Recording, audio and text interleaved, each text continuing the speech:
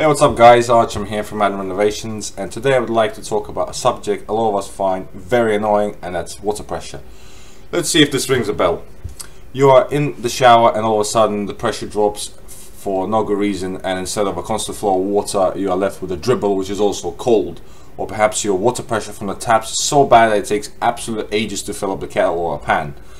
Or it's impossible to wash dishes and use bathroom at the same time.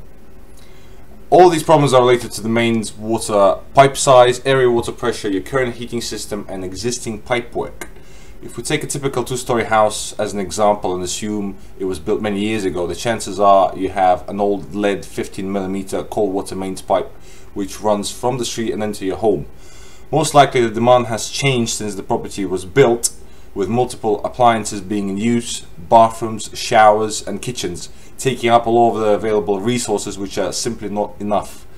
The main cause of low area pressure is normally leaks that Thames Water must deal with, or emergency repair works that are taking place nearby.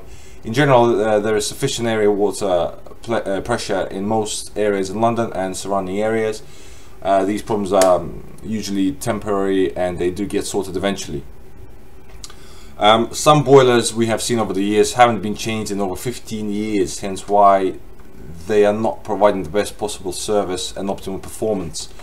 Whereas they may work in general, it might not be the worst idea to invest into a new system to increase your comfort and reduce your bills. The modern boilers use far less energy, they are more cost efficient to run and maintain, as well as you won't break the bank to purchase a new one.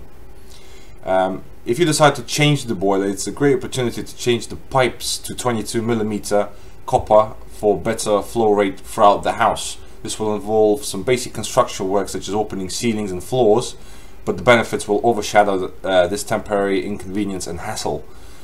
Here are a few steps which will bring you from the dark ages and into the 21st century. Replace the old lead pipe with a 25mm or 32mm MDP blue pipe. The size should be recommended by your builder or plumber. Replace your current system with a new combi or system boiler with unvented cylinder.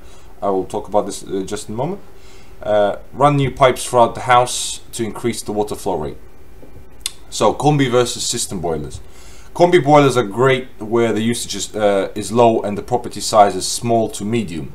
A boiler can be bought for around £1,000 depending on the brand, and installed for further £750 or thereabout. These are perfect for flats where the space is scarce and you'd like to fit the boiler into a cupboard or an integrated kitchen unit. System boilers and hot water cylinders are working great where the property size is larger with a high usage and multiple occupants. More expensive than combi, but you get great value for money. Boilers, cylinder and accessories could easily cost you approximately £2,500 to £3,000 in total. This option will guarantee a constant water pressure, enough hot water at all times and best comfort to suit a large family or home of multiple occupants if it's for rent. Megaflow misconception. A lot of our customers tend to mention that they would like to install Megaflow, which they were led to believe will solve all of their problems. Megaflow is a well-known brand that does cost a considerable amount of money compared to other brands such as Vaillant. The Megaflow cylinders won't do you any good unless you take all 4 steps explained earlier. Don't fall victim to marketing and confusion.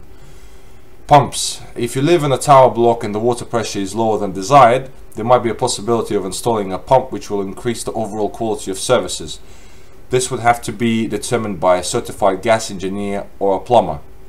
So in terms of cost, replace mains pipe. So that will probably set you back about £1,000 altogether. New central heating system with cylinder, pipework and radiators and all the labour expenses, around £5,000 to £6,000. Combi boiler with magnetic and scale filters about £2,000, and standard small pumps about £400, including all bits and bobs. Hope this was helpful. Have a nice day and I'll see you soon.